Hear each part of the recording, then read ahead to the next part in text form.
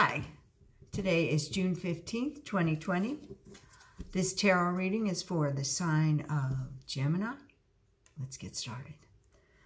Okay, in the recent past, it looks like something ended, possibly abruptly, but definitely it was done.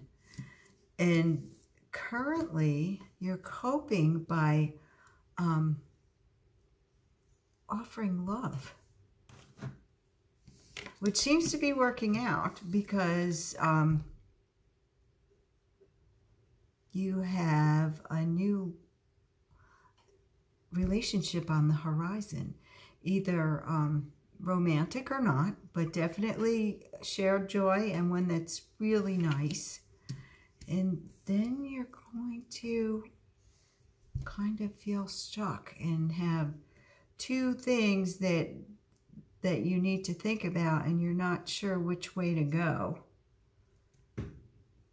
But the outcome is you're going to know your worth, and whichever thing you decide on, it's going to be in your best interest.